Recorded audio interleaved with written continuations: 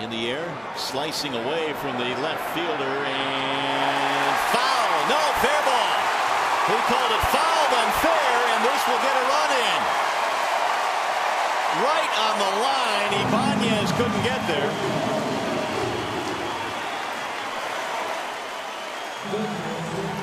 He threw his arms up. It's Tim Welke down the third base line, and Joe Girardi's going to come out and talk about this. Don't know if it made a difference on whether or not Ibanez gave up on it.